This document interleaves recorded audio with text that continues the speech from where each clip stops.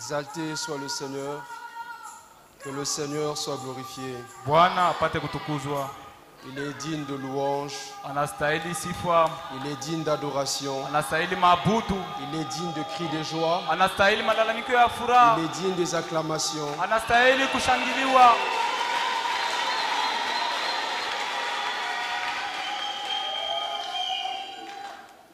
Je vous salue tous ce matin dans le nom du Seigneur Jésus-Christ.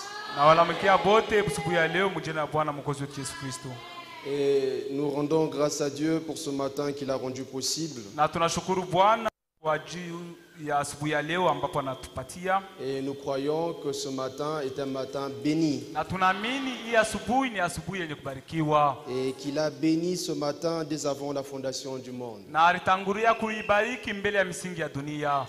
Avant de pouvoir lire l'écriture, j'ai des salutations à transmettre. Il y a le frère Albert qui est le pasteur de cette assemblée qui m'a chargé de saluer l'église dans le nom du Seigneur Jésus-Christ. Il ne sera pas avec nous ce matin parce que vous savez qu'il doit être à Kipushi. Je vous transmets les salutations du frère Félix qui est diacre et aussi ministre au tabernacle chrétien de Mampala.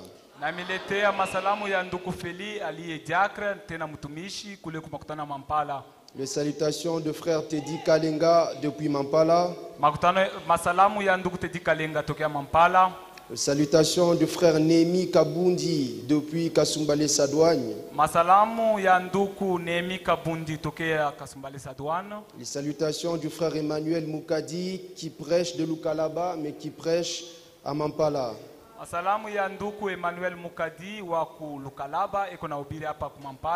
Les salutations du frère Jean-Marie depuis la Suède. Jean-Marie Kazabika. Les salutations du frère Grace Boulumwengu depuis Burundi. Les salutations du frère Paul Fouana depuis Kolwezi. Les salutations du frère Hervé Ngoma de Nyoki. Les salutations du frère Josué Mambote de Nyoki. Et les salutations du frère Onésime Melo depuis Kinshasa. Que le Seigneur nous bénisse tous. J'en profite pour dire merci à l'Église pour votre hospitalité et pour cet accueil chaleureux. Que le Seigneur vous bénisse infiniment. Qu'il bénisse le frère Albert. Qu'il bénisse l'ancien Kitenge et tous les conseils. Et qu'il bénisse aussi particulièrement la sœur Sarah pour l'hospitalité. Je vous prie de vous tenir debout.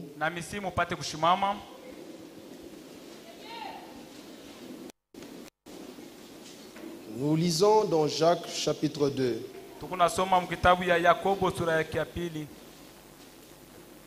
Nous commençons à partir du verset 20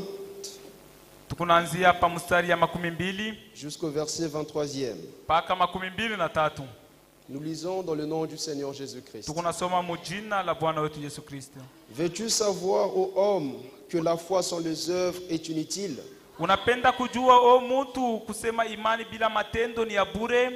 Abraham, notre père, ne fut-il pas justifié par les œuvres lorsqu'il offrit son fils Isaac sur l'autel? Tu vois que la foi agissait avec ses œuvres et que par les œuvres la foi fut rendue parfaite. Verset 23e. Ainsi s'accomplit ce que dit l'Écriture. Abraham crut Dieu. Ibrahimu akamwamini Mungu. Et cela lui fut imputé à justice. Na ile ilimufikisha hata muhaki. Et il fut appelé ami de Dieu. Na aliitwa rafiki wa Mungu. Nous pouvons incliner nos têtes. Tunaweza kunamisha vichwa vyetu. Bienveillant Père céleste. Baba mpendo wa mbingu.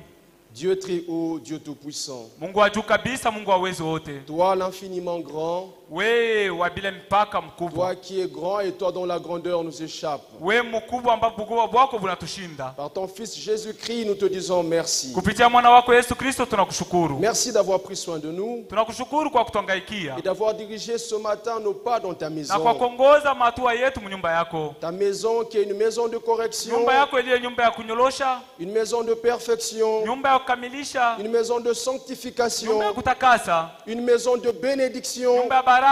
Et une maison de consolation. Na nyumba ya kufariji. Ce matin nous nous attendons à toi. Asubuhi ya leo tunajongoja kwako. Tu as fait la promesse. Urilaka. Que là où 2 ou 3 sont assemblés en ton pale nom. wawili watatu wanakusanyika mjina lako. Tu es au milieu d'eux. Uko katikati yao. Nous croyons que tu es ici. Tunaamini kusema ulisha kwa hapa. Pour nous parler. Juu ya kusema nasi. Pour nous laver. Juu ya kutuosha. Pour nous y purifier. Juu ya kututakasa. Pour nous capaciter. Pour nous revêtir de toutes les armes de Dieu. Oui, Seigneur. Nous nous attendons à toi. Dispose nos cœurs. Dispose nos oreilles. Soutiens l'attention de chaque frère et chaque sœur. Et circoncis mes lèvres. Mets des paroles de grâce dans ma bouche. Et donne-moi de transmettre fidèlement ta pensée. Et Seigneur, pendant la proclamation de ta parole, résous le problème de ton peuple. Donne la nouvelle naissance. Convainc du péché et de la justice. Sanctifie, baptise du Saint-Esprit et guéris ceux qui sont malades. Nous croyons que tu le feras, car il est écrit que ta parole est esprit et vie. Merci Seigneur. Couronne de gloire. La fin de ce passage, car il est écrit, il vaut la fin d'une chose que son commencement. Nous l'avons demandé avec foi, dans le nom du Seigneur Jésus-Christ. Amen. Je vous prie de reprendre place. Je reviens dans Jacques chapitre 2. Verset 23e. Il est écrit, ainsi s'accomplit ce que dit l'Écriture. Abraham crut Dieu et cela lui fut imputé à justice. Et il fut appelé ami de Dieu. Ce matin, notre sujet s'intitule un vrai ami de Dieu. Que le Seigneur nous bénisse. Un vrai ami de Dieu. En Jésus-Christ, nous sommes dans une position qui nous offre plusieurs relations. En Jésus-Christ, alléluia, amen, nous avons plusieurs relations. Dieu, alléluia, amen, il est le Dieu dont nous sommes adorateurs. Il est le créateur dont nous sommes créatures. Il est le rédempteur dont nous sommes rachetés. Il est le bon berger dont nous sommes brebis. Croyez-vous cela? Il est le maître dont nous sommes disciples. Il est le Seigneur dont nous sommes esclaves. Alléluia. Amen. Il est l'époux dont nous sommes épouses. Il est le pilote dont nous sommes passagers. Il est le conducteur dont nous sommes voyageurs. Alléluia. Amen. Il est le cep dont nous sommes sarments. Il est l'ami fidèle et tendre, dont nous sommes amis. Il est le grand frère, dont nous sommes frères. Voyez-vous, frères, la liste est longue. Tout ça, ce sont les relations que nous avons en Christ. Mais ce matin, il sera question de la relation amicale, de la relation d'amitié. Alléluia. Amen. Le Dieu dont nous sommes adorateurs, le Créateur dont nous sommes créatures, l'époux dont nous sommes épouses, veut faire de nous ses amis. Alléluia. Amen. Il veut faire de nous ses amis. Et lorsque vous lisez dans Cantique de Cantique, là où il est question de Salomon et la Sunamite, mais dans la révélation, il est question de l'époux et son épouse. Il est question de Jésus-Christ et nous. Et suivez, frère, vous verrez que lorsque l'on parle des différentes relations que l'époux a à l'égard de l'épouse, que le fiancé a à l'égard du fiancé, on mentionne à côté le mot ami. Cantique de Cantique, chapitre 2, verset 10e. Alléluia. Amen. Écoutez. Mon bien-aimé parle et me dit. C'est qui notre bien-aimé? C'est le Seigneur Jésus-Christ. Mon bien-aimé parle et me dit, lève-toi, mon ami, ma belle, et viens. Alléluia. Amen. C'est ce que nous sommes pour le Seigneur. Nous sommes amis du Seigneur. Et si nous poursuivons, toujours dans Cantique de Cantique, chapitre 4, verset 1er, c'est l'époux qui parle, ou le fiancé si vous voulez, que tu es belle, mon ami. Vous avez entendu cela? Que tu es belle, mon ami. Que tu es belle, que tes yeux sont des colombes derrière ton voile. Alléluia. Amen. C'est le fiancé qui admire sa fiancée. Et en admirant, il appelle cette fiancée ou cette épouse mon ami. Cantique de Cantique, chapitre 4, verset 7. Tu es tout mon ami. En toi des défauts. Cette écriture s'accomplira bientôt. Ephésiens 5, verset 27. Jésus-Christ viendra chercher une église glorieuse, sans tache, ni ride, ni rien de semblable, mais sainte et irrépréhensible. Alors quand il viendra chercher l'épouse, il la contemple et il lui dit que tu es mon ami. Et il n'y a pas des défauts. Ça s'accomplira bientôt. Alléluia. Amen. Lorsque nous paraîtrons devant lui, nous serons toutes belles, parfaites, sans défaut. Alléluia. Croyez-vous cela, frère? Nous poursuivons. Cantique de Cantique, chapitre 5, verset 2. L'épouse parle. J'étais endormi, mais mon cœur veillait. Que nos cœurs veillent. Alléluia. Amen. Car nous ne savons pas. Nous ne connaissons ni l'heure, ni le jour. Si nous pouvons, le corps peut dormir, mais que nos cœurs restent éveillés.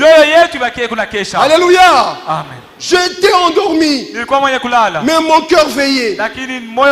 C'est la voix de mon bien-aimé qui frappe. Alléluia.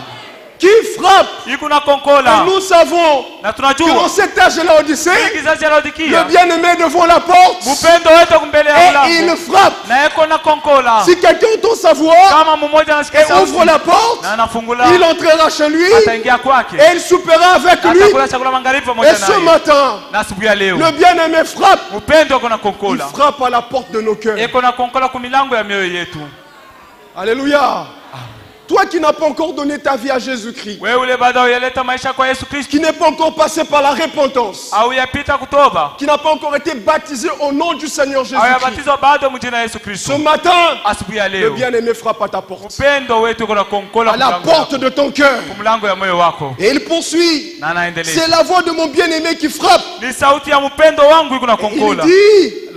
ouvre-moi, ouvre-moi, ma soeur, mon ami, ma colombe, ma parfaite. Ça c'est merveilleux. Le Seigneur nous appelle amis. Il poursuit cela. Il veut entretenir une relation d'amitié. Alléluia. C'est là ce qu'il veut. Mais hélas, pour plusieurs parmi nous, plutôt que de se lier d'amitié avec le Seigneur, il se lie d'amitié avec le monde. Alléluia. Amen. C'est pas évident, c'est étonnant, frère. Le Seigneur, il vient, il réclame l'amitié avec toi. Ce que tu veux, c'est te lier d'amitié avec le monde. Et tu crois, quand tu es lié d'amitié avec le monde, tu seras épargné. En te liant d'amitié avec le monde, tu te fais ennemi de Dieu. C'est écrit, frère. Jacques chapitre 4. C'est une mise en garde. Jacques 4, 4. Et le Seigneur parle. Adultère que vous êtes, ne savez-vous pas que l'amour du monde est inimitié contre Dieu? Celui dont veut être ami du monde se rend ennemi de Dieu. Alléluia. Amen. C'est en ceci que la dénomination a failli. Elle s'est liée d'amitié avec le monde. En conséquent, la dénomination parle comme le monde. C'est-à-dire, il selon le monde, enseigne selon le monde, apporte une prédication conforme aux exigences du monde. Selon dans 1 Jean chapitre 4 verset 5, lorsqu'on s'est lié d'amitié avec le monde, on ne peut rien faire autre que de parler comme le monde. Alléluia. Amen. On a le langage du monde. Et l'écriture dit dans 1 Jean 4 au verset 5, alléluia. Amen. Non pas nous, mais eux. Oh, il n'y a personne qui a compris la chose. Quelle grâce. Nous sommes exclus.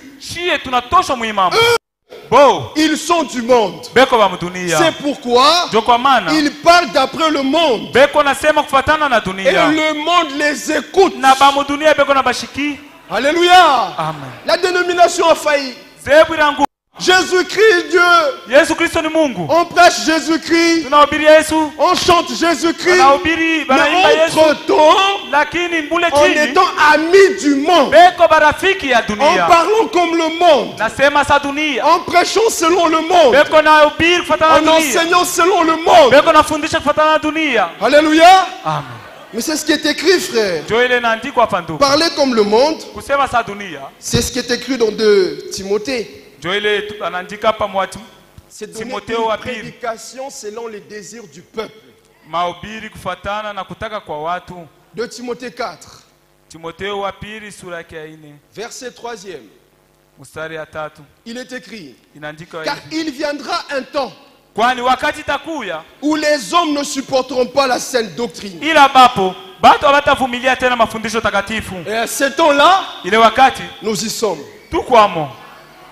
Alléluia. Amen. Il viendra un temps où les hommes ne supporteront pas la saine doctrine. Mais ayant la démangeaison d'entendre des choses agréables, ils se donneront une foule de docteurs selon leur propre désir. Alléluia. Amen. Et ils détourneront l'oreille de la vérité. Et se tourneront vers les fables. Aujourd'hui, les églises sont remplies des docteurs, d'une foule de docteurs, de prédicateurs, selon le propre désir du peuple. Ils donnent au peuple la nourriture que le peuple désire. Mais en cela, il y a la mort. Il y a la vie que dans la nourriture que Dieu vous donne. Mais dans la nourriture que l'homme donne, il y a la mort. La mort est dans le pot. Alléluia. Amen. Vous savez, lorsque Israël périt dans le désert, Dieu dit qu'il les fit périr parce qu'ils demandèrent la nourriture selon leur propre désir.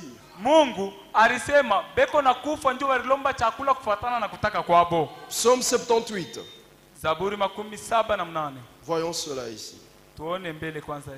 Psaume 78. Verset 17. Jusqu'au 18e. Il est question d'Israël. De ceux qui périrent dans le désert. Mais ils continuèrent à pécher contre lui, à se révolter contre le Très-Haut dans le désert.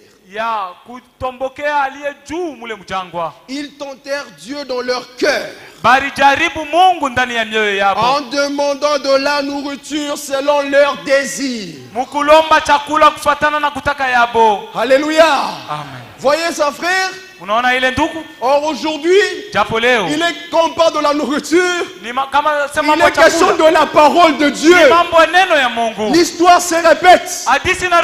De même qu'Israël dans le désert demander à Dieu la nourriture selon leur propre désir. Aujourd'hui, les églises demandent une nourriture, une prédication, un enseignement, une doctrine selon leur propre désir. Qu'est-ce qui s'en suivra? La mort. Alléluia. Comme Israël dans le désert. Alléluia. Amen. Vous savez, frère, nous devons comprendre, surtout les prédicateurs, que la prédication ne consiste pas à dire au peuple ce qu'ils veulent bien entendre. Moins encore à leur dire ce qu'on veut bien leur dire. Mais la prédication consiste à dire au peuple ce que Dieu veut qu'on leur dise. Alléluia. Amen. Cela, Michel avait bien saisi. Akab voulait la nourriture selon son propre désir. Alipenda chakula kufuatana na kutaka kwake. Et tous les prophètes de Baal, d'Astarté, tous les prophètes de Jérusalem, alléluia, amen. Pardon, tous les prophètes d'Israël, quand ils venaient vers Akab, ils disaient à Akab les bonnes choses qu'il voulait entendre. Cependant, Akab, quand tu es dans le péché, Dieu qui sonde les reins et les cœurs ne peut que te réprimander. Il ne peut que te réprimander pour sauver ta vie. Il ne te dira pas des choses agréables, non.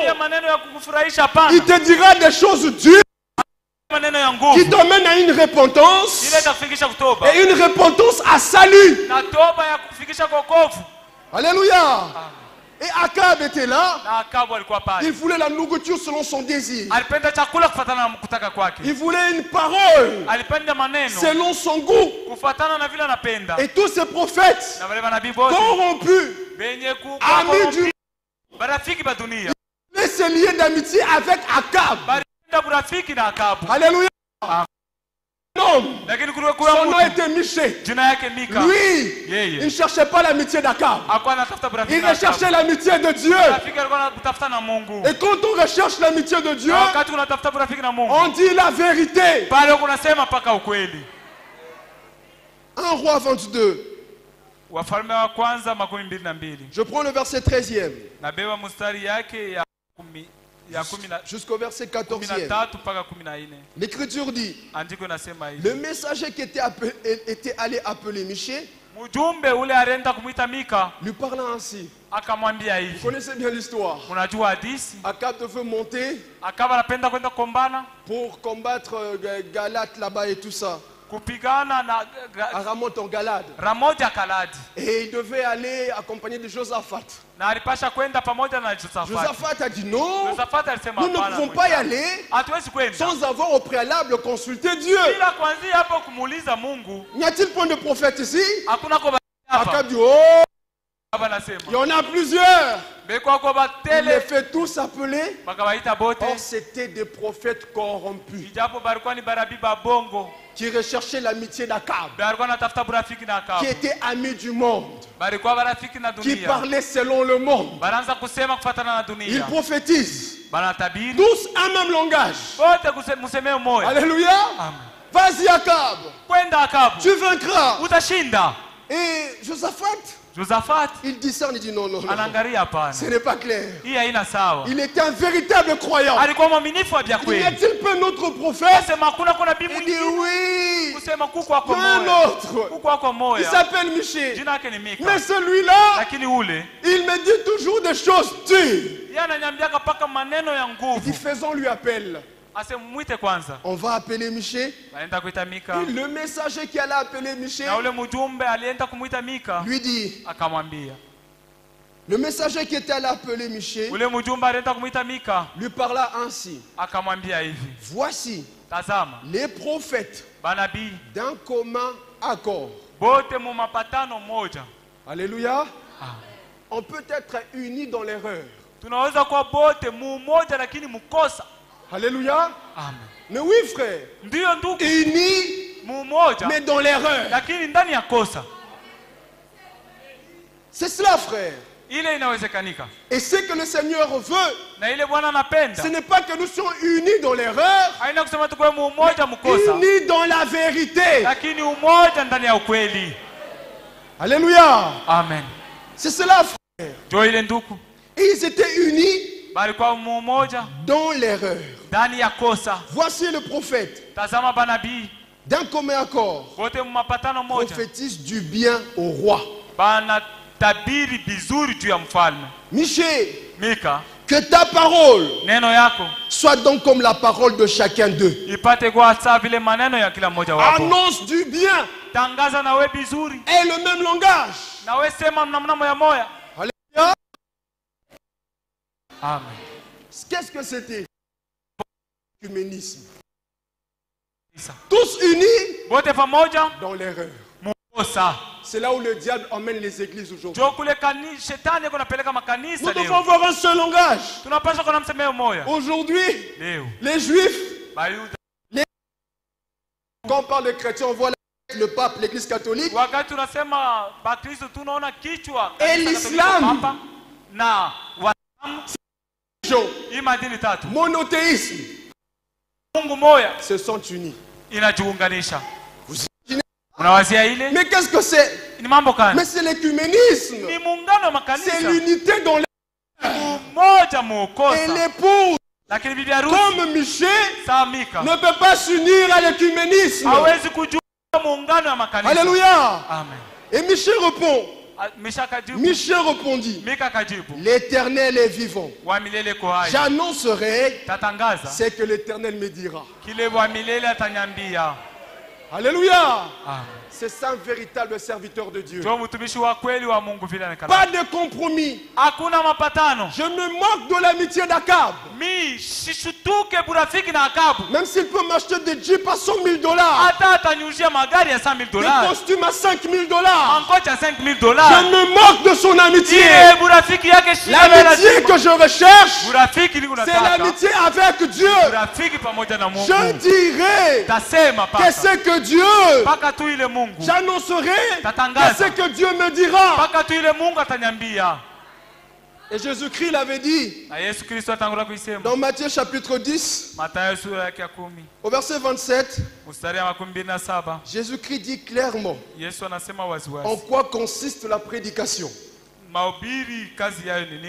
Matthieu 10, au verset 27, Jésus dit, ce que je vous dis, alléluia, amen, ce que moi je vous dis dans les ténèbres, dans le secret, quand tu médites, toi prédicateur, ce que je vous dis dans les ténèbres, dites-le en plein jour. Dire quoi? C'est que lui nous dit. Il poursuit. Et ce qui vous est dit à l'oreille, prêchez-le sur le toit. C'est en cela que consiste la prédication. Dire ce que le Seigneur nous a dit. Rien de plus, rien de moins. Alléluia. Amen. Alléluia. Amen. Mais qui peut agir comme ceci? C'est un prédicateur, ami de Dieu. Alléluia. Amen. Et c'est là le problème aujourd'hui. La dénomination est tombée. Et certaines églises dites du message sont tombées. Amis du monde. Un langage mondain. Et on prêche au peuple ce qu'ils veulent entendre. Dans ces assemblées des tonnéristes, quand tu apportes une prédication comme celle-ci, on te regarde la main sur la joue. Et tu sais, pour que j'entende des amens, je dois exalter l'homme Branham. Alléluia. Amen. Alors tu entres dans l'idolâtrie. Et tu commences à exalter Branham. Tu entends les Alléluia. Et tu vois les gens s'agiter. Les chaises se casser. Alléluia. Amen. Mais qu'est-ce que c'est? Ce sont les amis du monde.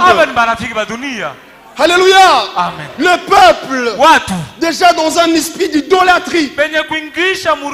Et toi si tu viens, tu apportes une prédication idolâtre. Qu'est-ce que tu es? Tu es un ami du monde. Si tu es un ami de Dieu, tu prêcheras Christ et Christ crucifié. Alléluia. Amen. C'est cela, frère. Et le problème est là. Ça commence par les prédicateurs. Alléluia. Amen. Avant d'aller vers les fidèles. Amis du monde. Ennemis de Dieu. Frère, Dieu est un Dieu jaloux. Croyez-vous cela? Unaamini vile? Mais Paul en parle ici. Paulo anaisemea hapa. 2 Corinthiens 11. Wakorintho wa pili 11. Verset 2e. Mstari yake ya pili. 2 Corinthiens 11 verset 2e. Wakorintho wa pili 11. Il dit, anasema, car kwani je suis jaloux de vous niko na bwivu na mweye d'une jalousie de Dieu. Bwivu ya Mungu.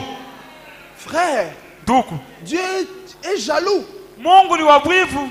Mais cette jalousie est une jalousie justifiée. Lakini ile bwivu ni bwivu ya maana. Et cette jalousie est l'expression de l'amour. Na ile bwivu ndio kione.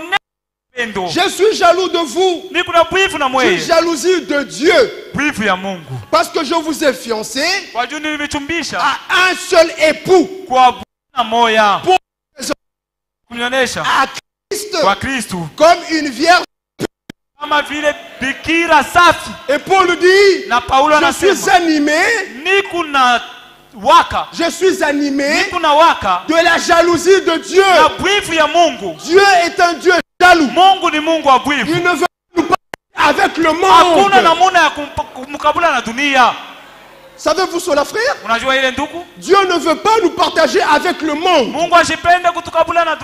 Un mari sensé ne peut jamais accepter de partager sa femme avec un autre mari.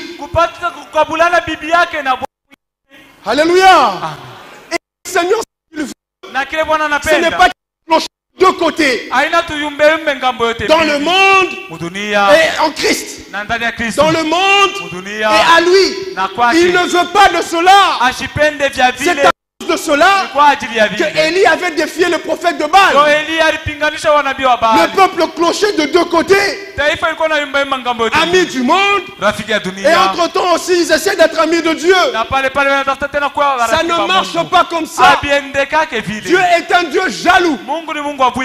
Il nous réclame entièrement corps, âme, esprit. Alléluia. Amen. Mais c'est à cause de cela qu'il dit dans Marc 12, à partir du verset 28 à 30, quel est le plus grand commandement? Écoute Israël, l'Éternel ton Dieu, l'Éternel ton Dieu, l'Éternel ton Dieu est l'unique Seigneur. Tu aimeras le Seigneur ton Dieu de tout ton cœur, de toute ton âme, de toute ta pensée et de toute ta force. Il nous réclame entièrement. Alléluia. Amen. Et lorsqu'il mourait à la croix de Golgotha,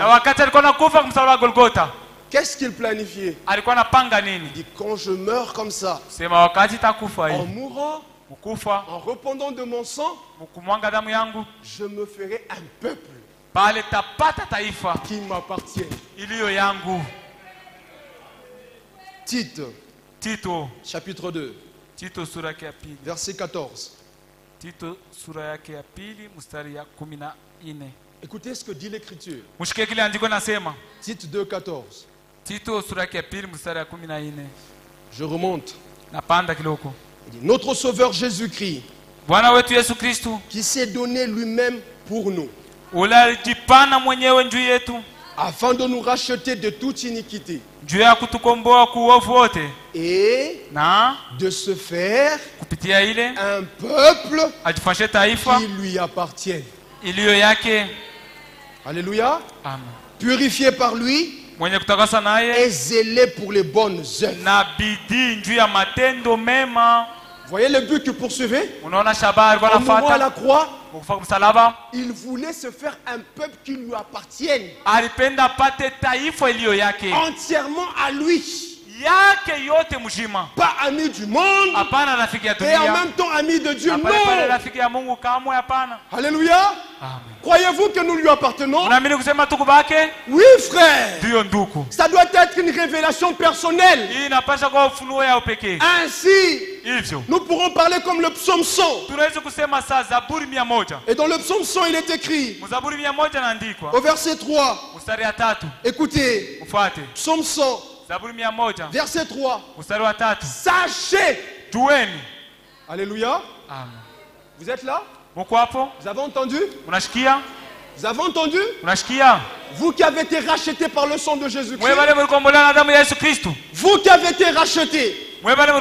Sachez l'Éternel est Dieu. Sachez que c'est lui qui nous a fait.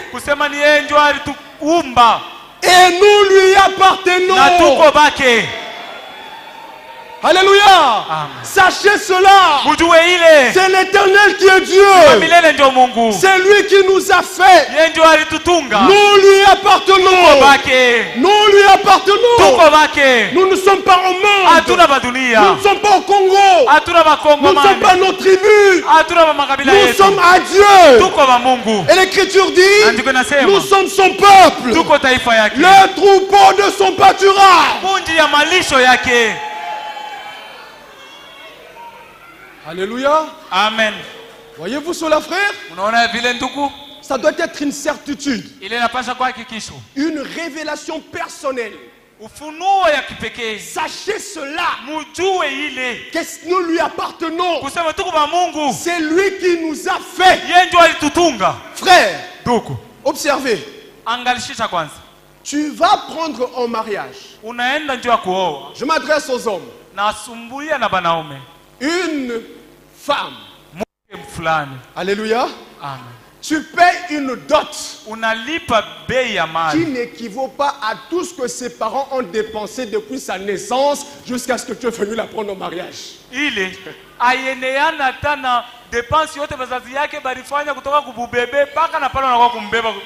Alléluia. Amen. Ses parents élevés. On a payé la maternité. On a été bien élevé, scolarisé. Et toi tu viens alors qu'elle a 20 ans, 30 ans, 30 ans de dé. Et tu payes une dot. On a des... Cependant, tu es jaloux de cette femme. Tu ne veux pas la partager. Mais tu n'as pas pris soin d'elle depuis la naissance. À combien notre Dieu seul, il nous a créés. Seul, il nous a formés. Seul, il nous a justifiés. Seul, seul, il nous a du Saint-Esprit. Seul, il nous guérit de toutes nos maladies. Seul, il nous nourrit. Seul, il prend soin de nous. Comment voulez-vous qu'il nous partage avec le monde? Sa jalousie est justifiée.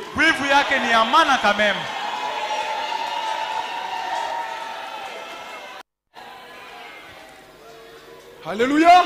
Amen. Une jalousie justifiée. Il a commencé à prendre soin de toi depuis ton origine. Jusqu'à ta vieillesse. Il continuera dans l'éternité.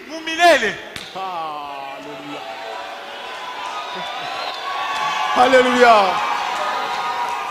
Et vous ne voulez pas qu'il soit jaloux? Mes frères, c'est de la folie. Il dit dans Ésaïe 46, verset 3 à 4.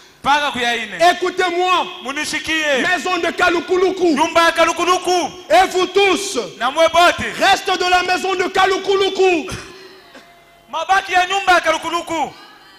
Respirez un peu, frère. Amen. Respirez un peu. Merci.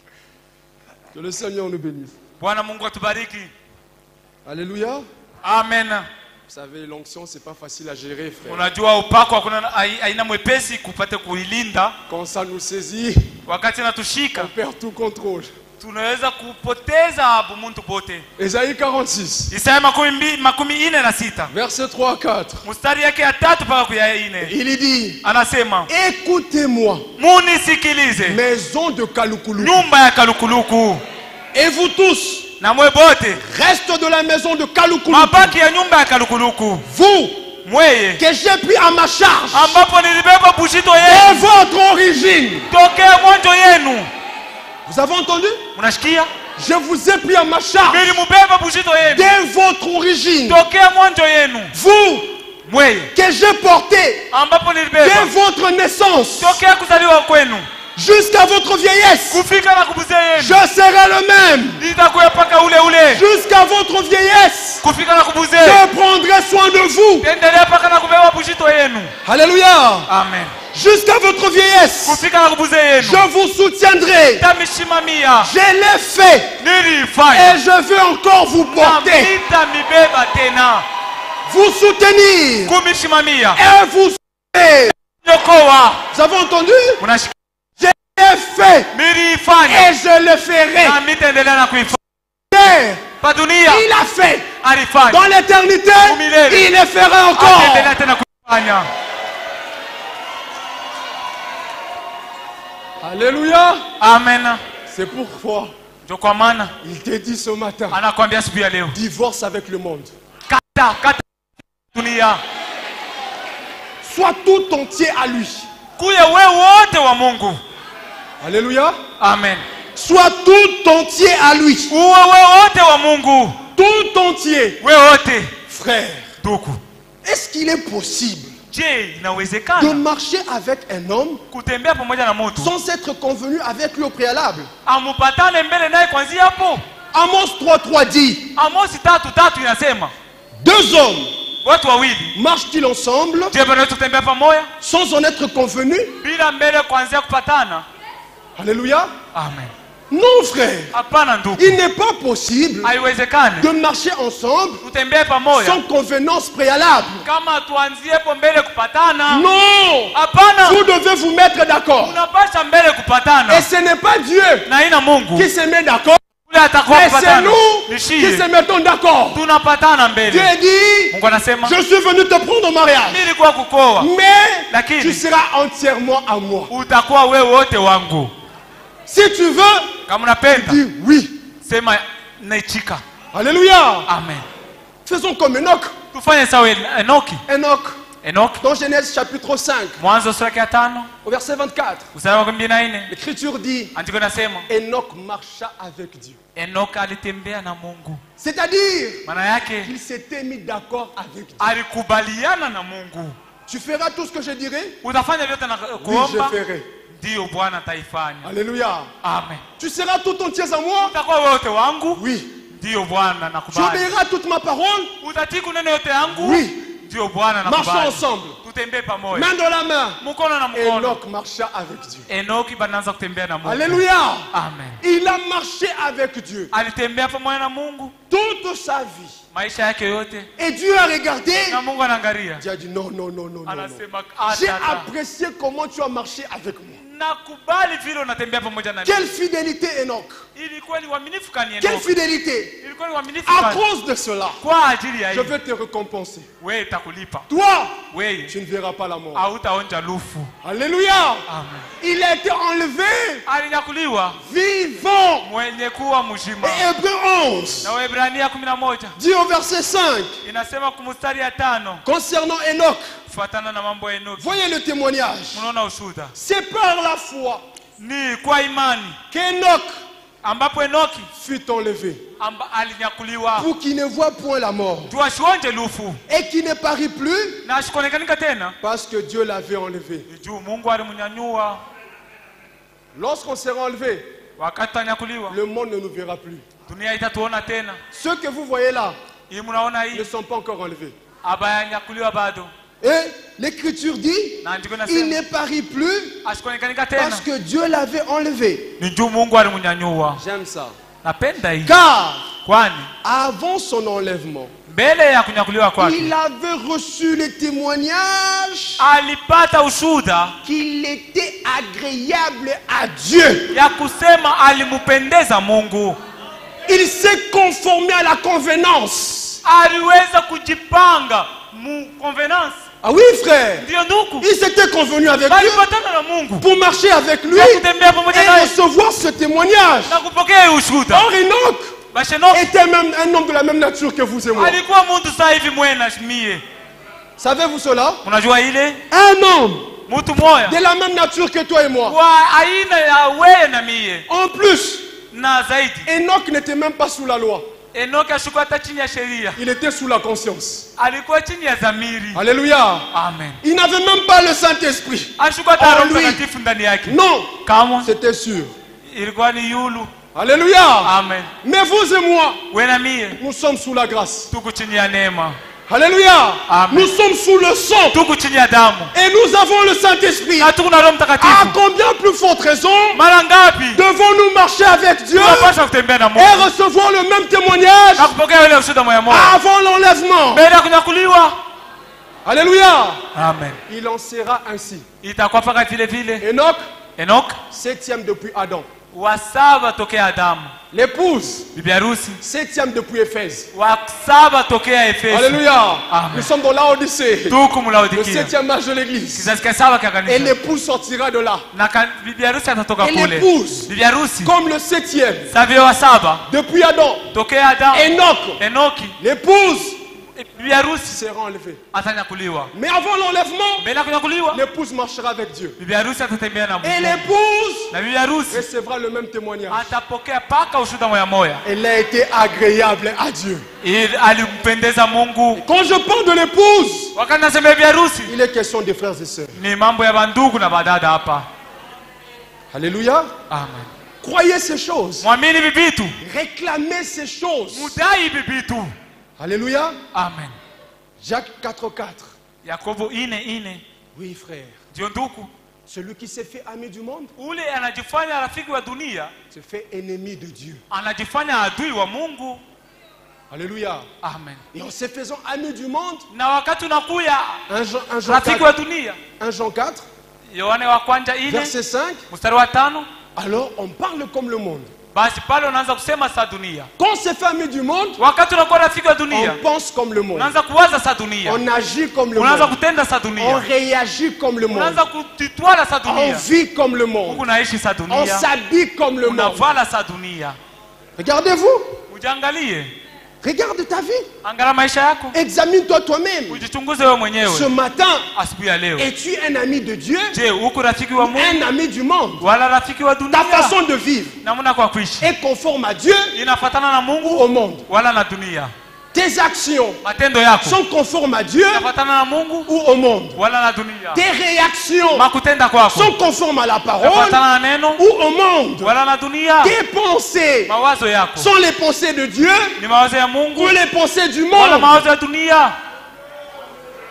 Alléluia. Amen. C'est ça un ami du monde. Jeune sœur, regardez votre habillement.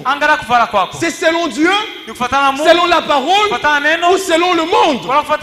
Si tu t'habilles encore comme le monde, c'est que jusqu'à ce matin, tu es ami du monde. Alléluia.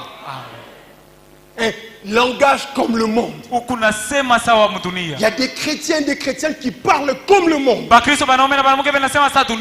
Un mauvais langage. Toujours des paroles tranchantes. Des mauvaises blagues et plaisanteries. Un langage léger. Cela ne convient pas au saint. Ça appartient au monde.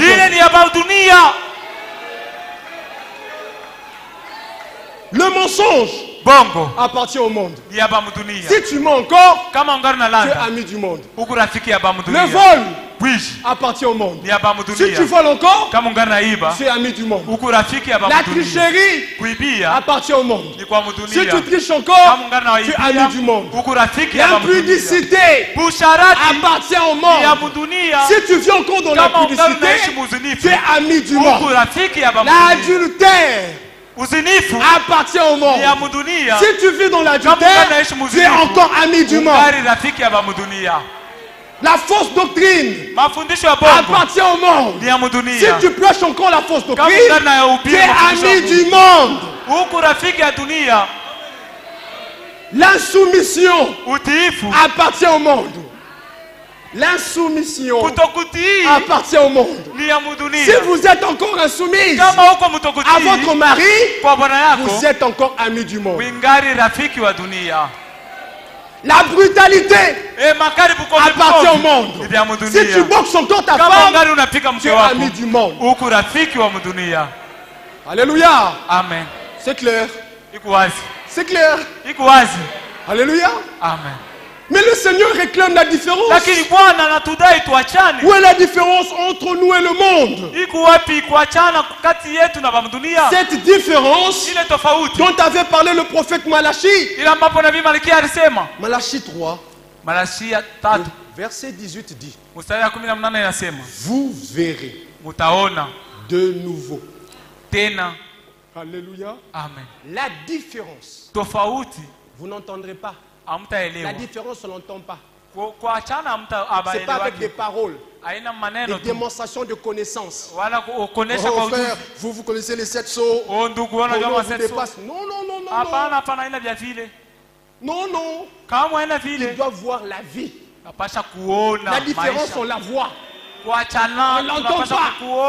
Vous verrez de nouveau la différence. Alléluia. Entre le juste et le méchant. Entre celui qui sert Dieu et celui qui ne le sert pas. Vous verrez la différence. Et vous la verrez de nouveau. C'est-à-dire la différence que vous avez vue au commencement de l'église, vous devez encore la voir à la fin de l'église. Acte 11, verset 26. C'est la première fois. C'est fait à Antioche que pour la première fois on appela les disciples chrétiens. On a regardé, on a vu Christ en eux. Alléluia. On a reconnu en eux les enseignements de Jésus. On a reconnu en eux l'obéissance de Jésus, l'amour de Jésus, sentiment de Jésus. Ce sont des chrétiens. Des mêmes. Il doit en être aujourd'hui. Vous verrez. Ils ont vu la différence. On les a appelés chrétiens. On les a appelés chrétiens. Ayant vu la différence, on les appela chrétiens. Mais toi, quand on te regarde, comment on peut t'appeler? Toi-même réponds.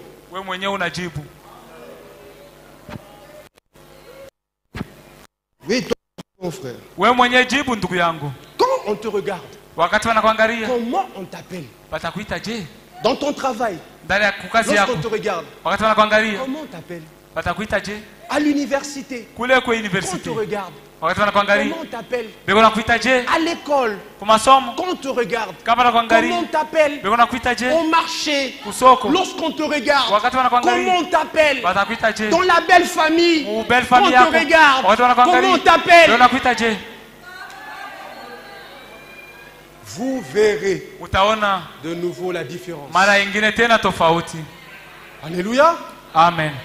Il faut réclamer cette différence. Elle nous appartient. Alléluia. Amen. Alléluia. Amen. Et c'est étonnant, frère. Vous voyez un croyant et un croyant ensemble. Vous ne savez pas faire la différence. Vous expliquez, frère. La différence doit être manifeste.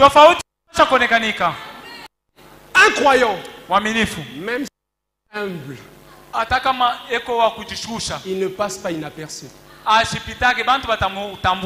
Mais comment? Il ne passera jamais inaperçu. Savez-vous cela? Ce n'est pas dit. Jésus a dit, vous êtes cette ville. situé au-dessus d'une montagne. Alléluia. Amen. Une ville au-dessus d'une montagne ne peut être cachée. Tout le monde qui passe voit la ville. C'est ça les chrétiens. Même s'il est humble comment, il est remarquable. Il est identifiable. Réclamez ce que vous êtes. Il ne dit pas vous êtes le sel de la terre. Vous êtes la lumière du monde. Vous êtes la ville située au-dessus d'une montagne. Vous êtes là.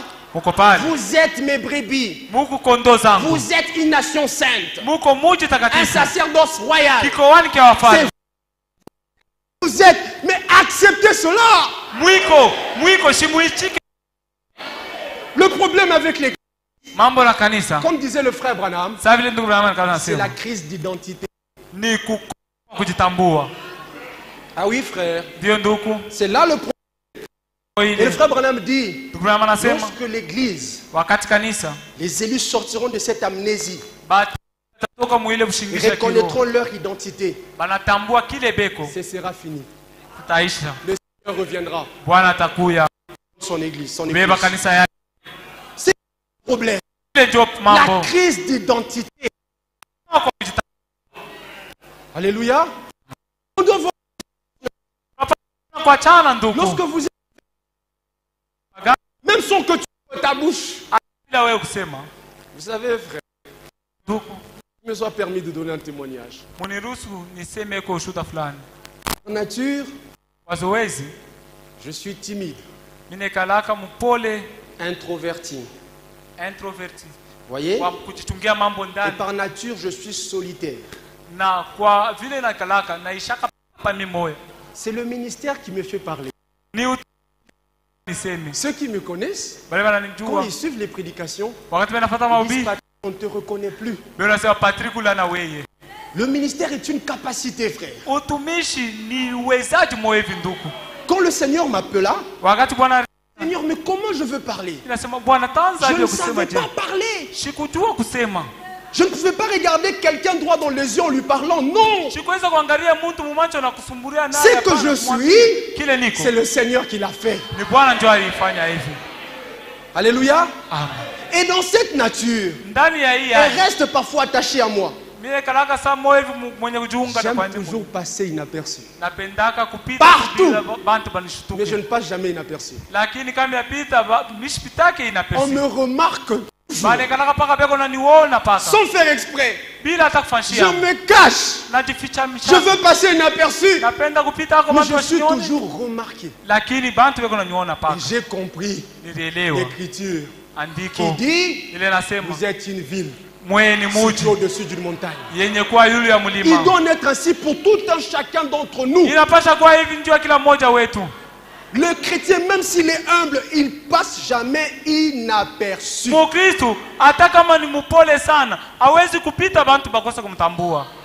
Alléluia.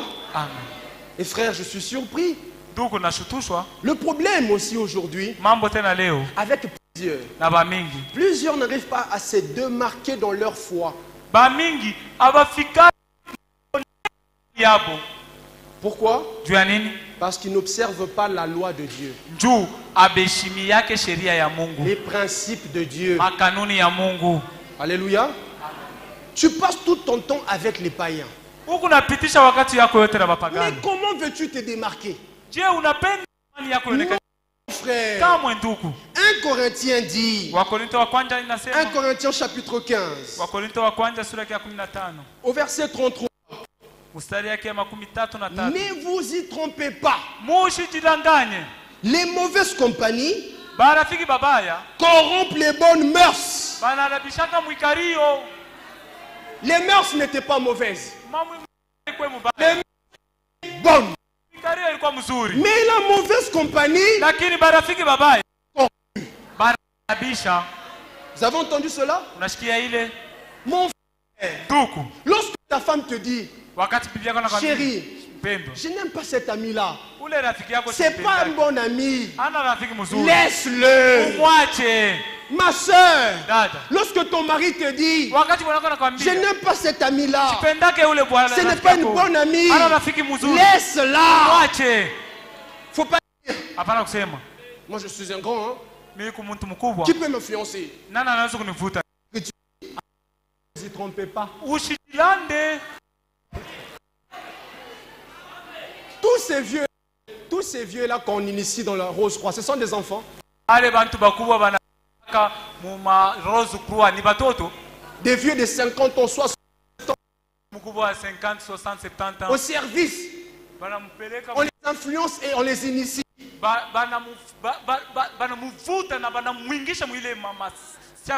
C'est parce que ce sont des enfants. Hein? Ne vous y trompez pas. Alléluia. Ne vous y trompez pas. Voyez? Peu importe votre âge, Dieu ne veut pas qu'on ait de mauvaises fréquentations. C'est là le problème. Ça nous empêche de nous démarquer. Alléluia. Amen. Surtout vous, mes jeunes frères et jeunes sœurs. Ceci vous concerne. Les parents souffrent par moments. Je ne veux pas te voir avec cet ami. Moi je suis une grande fille. Qui peut m'influencer? Ne vous y trompez pas. Alléluia. Amen. Ne vous y trompez pas. Dès que tu es là, tu as un téléphone. Mais les parents savent que tu as un téléphone. Qui t'a acheté ça? Mais ton ami sait que tu as un téléphone. Qui t'a influencé? Ne vous y trompez pas. Alléluia. Amen. C'est là le problème. L'Écriture dit dans Proverbe 22, ne fréquente pas le méchant. Ou sinon, tu t'habitueras à ses voix et il deviendra un piège pour toi. Voyons, lisons cela, frère. C'est dans Proverbe. Proverbe 22. Lisez. Proverbe 22. Verset 24. Au verset 25. Ne fréquente pas l'homme colère. Ne fréquente pas. Ne va pas avec l'homme violent. C'est-à-dire, ne fréquente pas le païen. Ne fréquente pas la païenne. Pourquoi? De peur que tu ne t'habitues à ses sentiers. Tu vas commencer à normaliser sa vie du péché. Tu es avec des amis toujours mal habillés. Tu finiras par normaliser cela. Alléluia. Tu normalises. Tu vas t'habituer. Et ça deviendra un piège. Et l'Écriture dit de peur que tu ne t'habitues à ses sentiers. Et qu'il ne devienne un piège pour ton âme. Alléluia. Amen. C'est ce que le diable fait.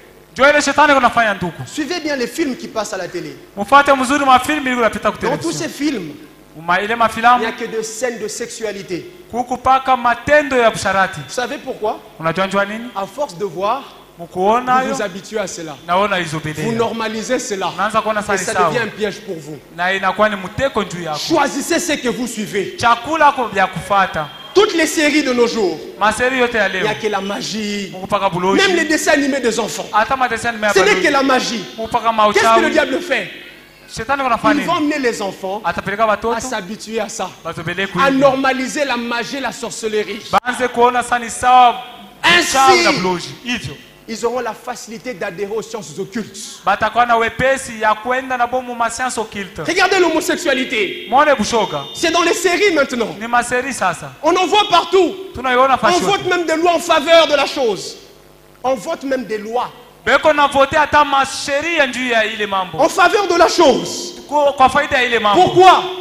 Pour que les autres là s'habituent.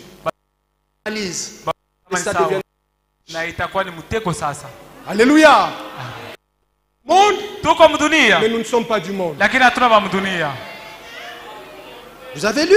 Unasoma? Ne fréquente pas l'homme colère. Hapana kutembelea mtu wa makali. Ne va pas avec l'homme violent. Usitembee na mtu wa mavita vita. De peur que tu ne t'habitues à ses sentiers. Kwa woga usizobelee manjia yake. Et qu'il ne devienne un piège pour ton âme. Apate kuya mteko ndio na Cette fréquentation, c'est un piège pour l'âme. Kutembelea kwa bantu babaya ni mteko ndio nafsi.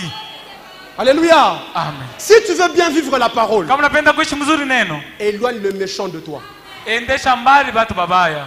Ce n'est pas moi qui le dis. C'est écrit. Ni andiko inaandikwa. Psaume. Zaburi. Lisons avec vous le psaume 119. Tusome pamoja nani Zaburi 119. Psaume 119. Zaburi 119. Prenons le verset 115. Tubebe 115. Y êtes? Amen. Psaume 119. Zaburi 119. Verset 115. Mstari yake ya 115. Lisez. Soma. Éloignez-vous de moi. Mwende mbali na mie. Méchant. Wakaidi. Pourquoi? Afin que j'observe les commandements de mon Dieu. Juu nipate kutumikia maamri ya Mungu wangu. Tu veux observer le commandement de ton Dieu? Napenda kutumikia maamri ya Mungu wangu. Éloigne les méchants de toi. Endesha mbali watu babaya. Dieu a tout dit. Mungu anasema yote hapa. C'est ça l'ordre. Ce sont les principes de la vie chrétienne. Alléluia. Amen. Et David avait bien saisi la chose. Il dit, je ne m'assieds pas avec les méchants.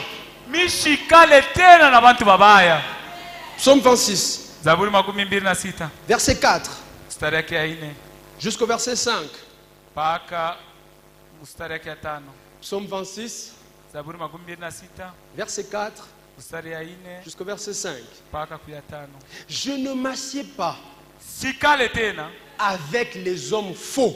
Vous avez entendu David? Vous avez entendu? Il avait la révélation. Il savait que pour que j'observe les commandements de Dieu, je dois éloigner les méchants. Et il dit, je ne m'assieds pas avec les hommes faux. Je ne vais pas avec les gens dissimulés, les hypocrites. Même les hypocrites qu'il y a ici à Kalukuluku. Si tu les connais, ne traîne pas avec eux. Je vous dis, frère, il y a trois sortes de croyants.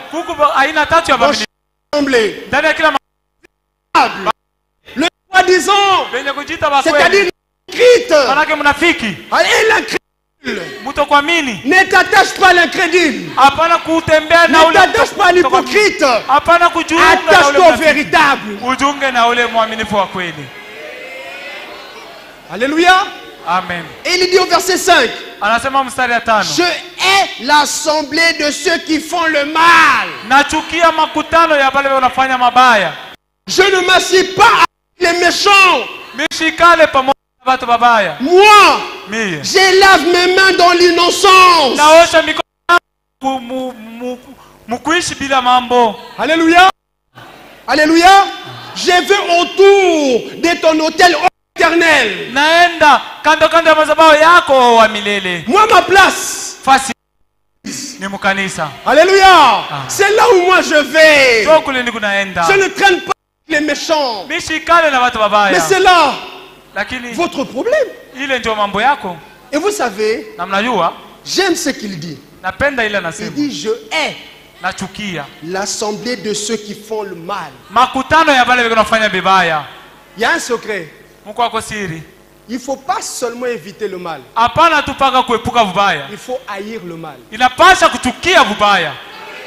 Celui qui évite le mal, c'est lui qui évite un péché, peut se retrouver dans ce péché-là. Mais celui qui est ce péché a triomphé de ce péché, a vaincu ce péché. Parce qu'il est la chose. C'est là le problème avec beaucoup de croyants. Plutôt que d'haïr l'impudicité, lui il évite l'impudicité. En conséquent, il tombe et il retombe dedans. Mais qu'est-ce qu'il faut?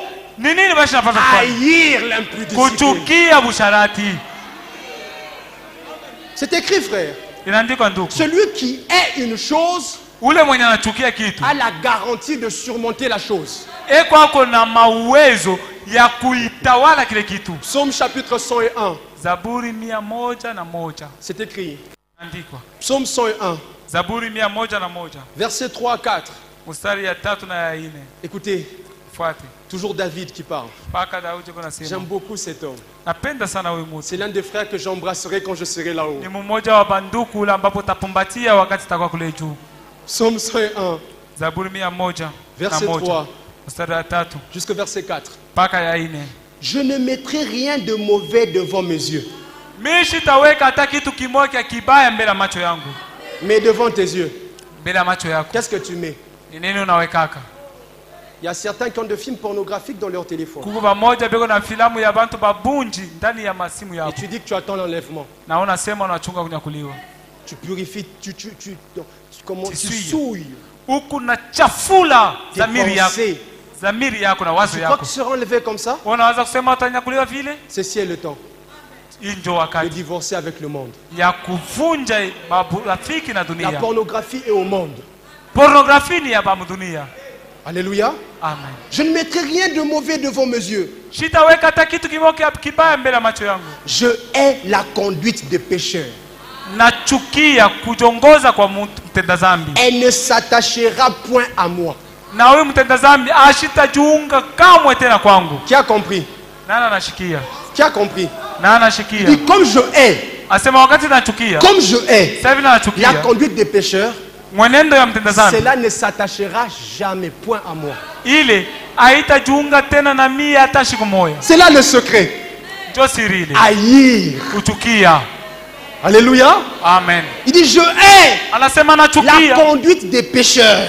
En conséquent, elle ne s'attachera point à moi. En lingala, on dit ekokangamananga soko mokete. Anasema aishita ungana na mia tamala moya. Vous avez entendu? C'est ça l'interprétation. Il dit la voix des pécheurs, comme je hais cela, cela ne s'attachera point à moi. Soko mokete. Aita ungana tena na mia tamala moya. Vous avez entendu? C'est là où nous devons être. Et l'écriture poursuit. Le cœur pervers s'éloignera de moi. Je ne veux pas connaître le méchant.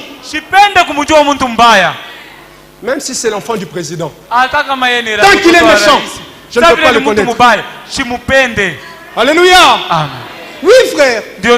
Même si c'est l'enfant de Félix. Même si c'est l'enfant de Donald Trump. Si c'est un païen, David dit je ne veux pas le connaître. Mais toi, ah, c'est le fils du président. Il ne peut pas avoir des branchements. La vie, ce sont des connaissances, des relations. Mais un païen, toi tu parles de relations. C'est que tu n'as rien compris. David avait tout compris. Je ne veux pas connaître le méchant. Peu importe qu'il soit. Qu'il soit fils du roi. Qu'il soit prince. Qu'il soit président. S'il est méchant, moi je ne veux pas le connaître. Pas d'amitié entre lui et moi. Sinon il sera un piège pour mon âme. Alléluia. Amen. Même la fausse doctrine. Vous voulez de toute votre vie ne jamais vous y retrouver, ne jamais prêcher le mensonge. La solution est là. Haïssez la fausse doctrine. C'est écrit ici, hein? Psaume 119. Verset 128. Il est écrit. C'est pourquoi Je trouve juste toutes tes ordonnances.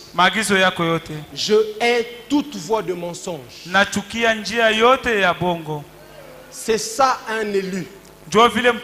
Il a la haine du mal. Il n'évite pas seulement le mal, mais il a la haine du mal. C'est même cela aussi la crainte de Dieu. Proverbe 8.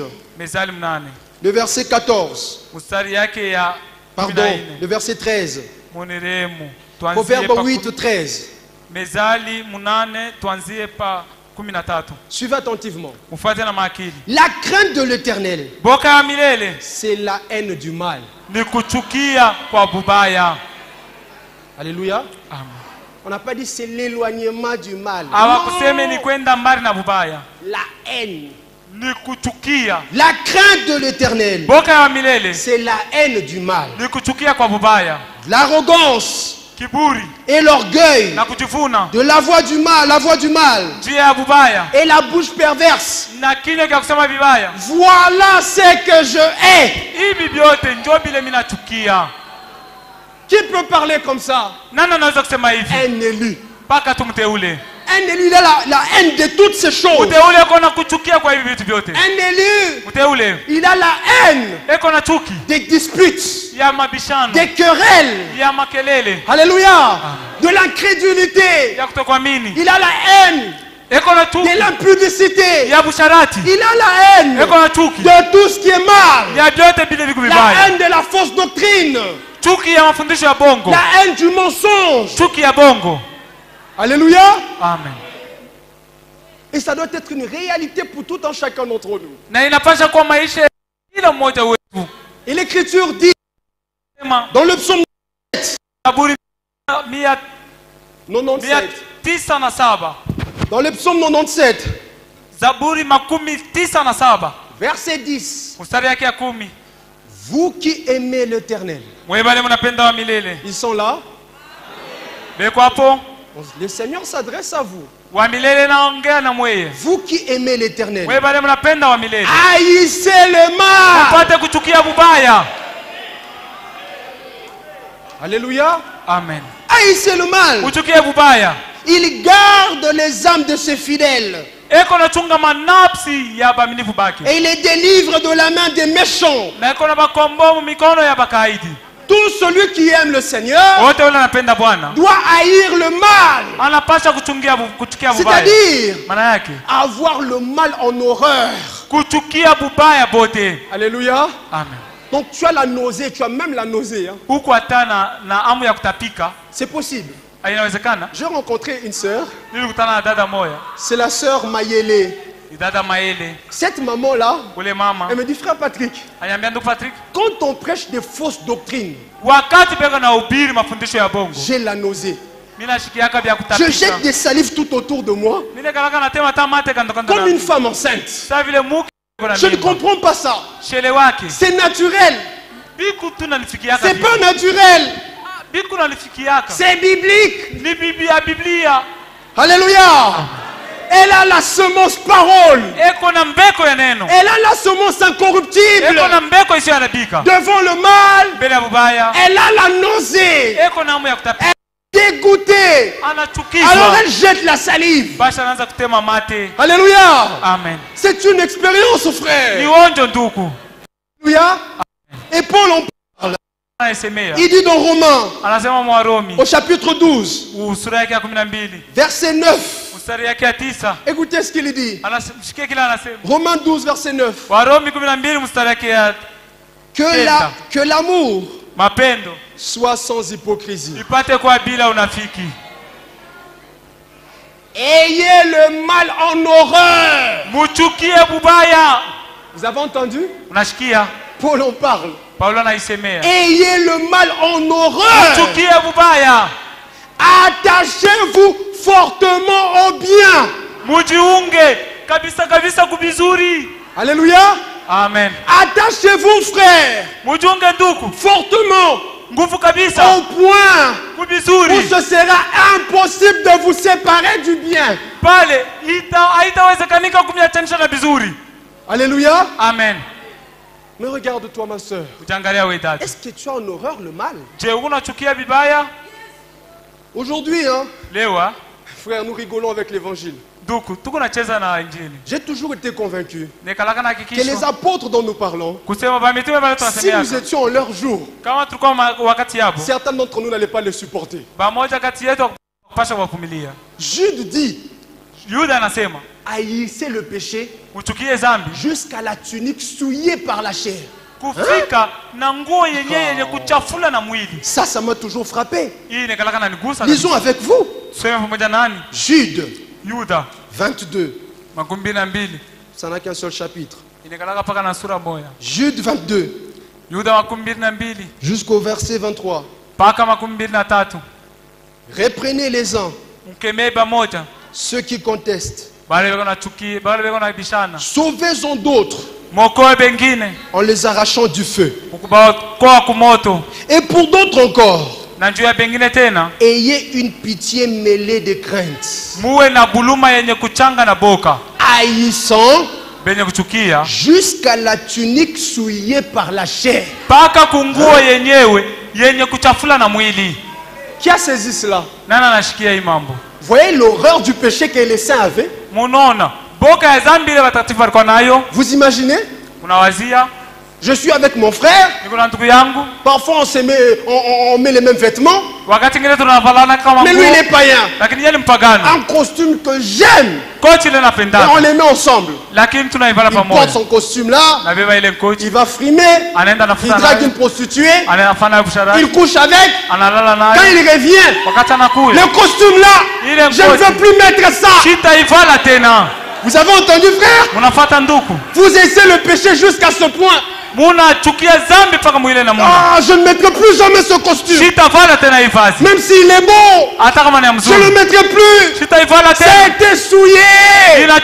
Vous voyez la haine du péché? Alléluia. C'est cette haine-là du péché que Dieu veut que nous ayons. Alléluia. C'est merveilleux, frère. Et nous devons comprendre une chose. Il y a de l'ordre dans la sagesse de Dieu. Je sais que beaucoup de frères et beaucoup de sœurs, surtout les jeunes, veulent marcher dans la crainte de Dieu. Mais ils rencontrent beaucoup d'obstacles. Et c'est pour cela que je m'attarde là. Frère Patrick, comment pourrais-je faire pour marcher dans la crainte de Dieu? Ce sont des questions qu'on m'a posées, qu'on me pose et qu'on me posera. Or, à chaque question biblique, il y a une réponse biblique. Les hommes posent des questions. Dieu répond par sa parole. Et une question avait été posée dans le psaume 119, verset 9. Comment le jeune homme rendra-t-il pur son sentier? Alléluia. Amen. Comment il marchera dans la pureté? Comment il marchera dans la crainte de Dieu? La réponse: en se dirigeant d'après ta parole. Alléluia. Amen. C'est cela. Nous devons nous diriger d'après la parole du Seigneur. Et dans le psaume chapitre 1er, j'aime bien l'ordre de choses. Psaume 1er, verset 1er jusqu'au verset 3e.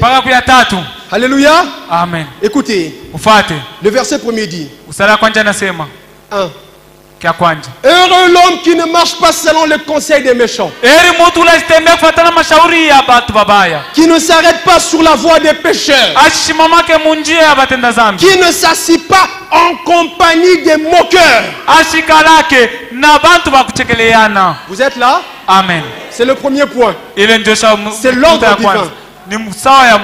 2 maintenant. mais qui trouve son plaisir dans la loi de l'Éternel, qui la médite jour et nuit, pour trouver du plaisir dans la parole, la méditer jour et nuit, remonte. N'êtes assis pas en compagnie de moqueurs. Alléluia. C'est cela l'ordre. Le vers 3.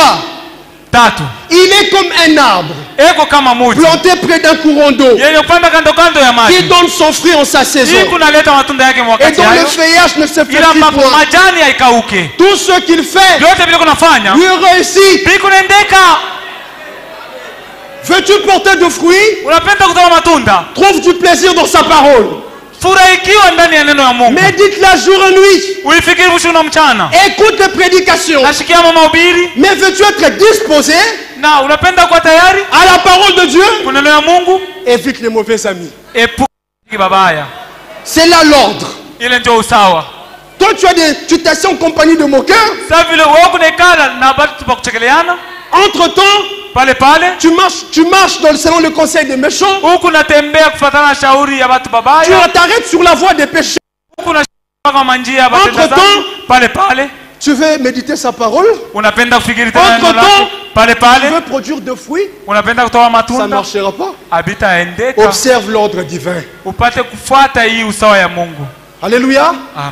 C'est pour cela, quand le Seigneur vient sauver une personne, la première des choses que Dieu fait, il vous détache de vos amis. Vous savez cela? Par connaissance. Je parle aussi par expérience. Alléluia. Amen. Alléluia. Amen. Je ne parle pas que par connaissance. Je parle aussi par expérience. C'est mon expérience. Quand le Seigneur m'a sauvé, il m'a coupé de tous mes amis, de toutes mes vieilles fréquentations. Je n'avais plus que du temps pour sa parole. Je la méditais nuit et jour. En peu de temps, les fruits ont commencé à être manifestes. Mes frères qui me connaissent m'ont toujours dit, frère Patrick, tu as eu une croissance rapide. C'est biblique. Si vous observez ça, vous aurez la même croissance rapide. Alléluia. Amen. Et c'est là ce que Dieu veut. Regardez frère, dans Actes des Apôtres, chapitre 2, l'Écriture dit, au verset 41, Acte 2, verset 41, il est écrit, ceux qui acceptèrent sa parole furent baptisés. Et en ce jour-là, le nombre de disciples s'augmenta d'environ 3000 âmes. Vous êtes là? Ils venaient de croire. Ils ont été baptisés. Suivez. Ceux qui venaient de croire, ceux qui avaient été baptisés, ils avaient des amis. Et regardez désormais qui ils fréquentaient. Verset 42. Ils persévéraient dans l'enseignement des apôtres. Qui les convertis. Alléluia. Amen. Ils persévérer dans la communion fraternelle. Alléluia. Amen. C'était ça les nouveaux amis. C'était les frères dans la foi. Alléluia. Amen. Ils ne passaient plus le temps avec les autres incrédules juifs. Quand on voulait les trouver, c'était parmi les pierres. Alléluia. Amen. C'est ce que Dieu fait. Quand Dieu te sauve, il t'écoute de tes anciennes fréquentations.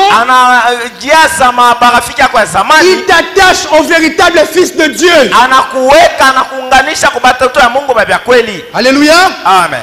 Et il persévère dans la fraction du pain et dans les prières. Verset 44. Tous ceux qui croyaient étaient dans le même lieu. Vous avez entendu?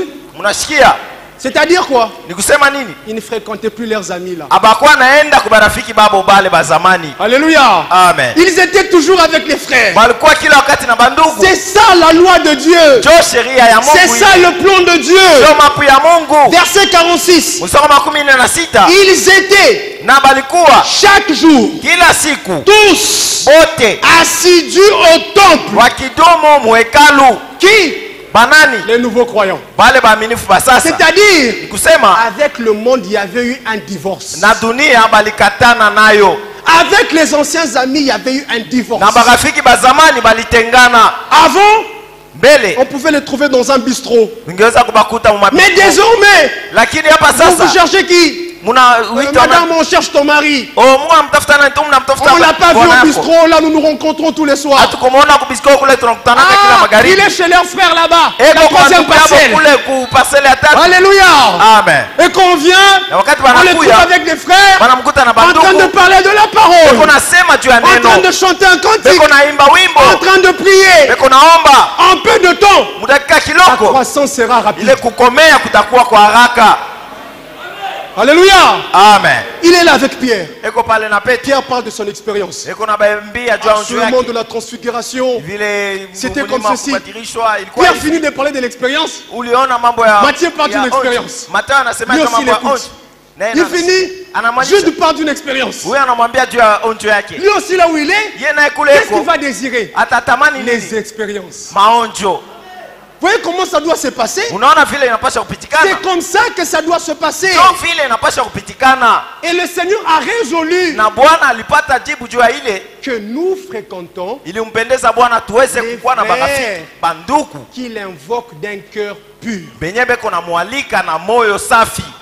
2 Timothée chapitre 2. 2 Timothée chapitre 2. Verset 22. Écoutez. Fuis les passions de la jeunesse. Vous êtes là? Un chrétien, c'est aussi un fuyard. Il fuit tout ce qui n'exalte pas le Seigneur. Ici on lui dit fuis les passions de la jeunesse. Dans 1 Corinthiens 1 et 6, verset 18, on lui dit fuyez l'impudicité. Vous avez entendu? Dans 1 Corinthiens 10, verset 14, on lui dit c'est pourquoi les bien-aimés, fuyez l'idolâtrie. Alléluia. Amen. Un chrétien c'est un fuyard. Dans 1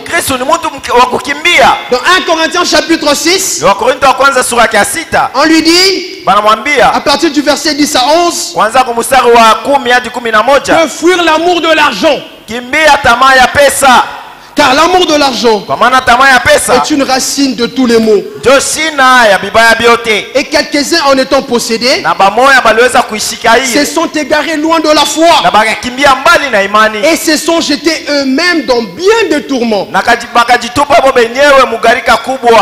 Pour toi, homme de Dieu, pour toi, Timothée, fuis ces choses. Alléluia. Amen. La liste est longue.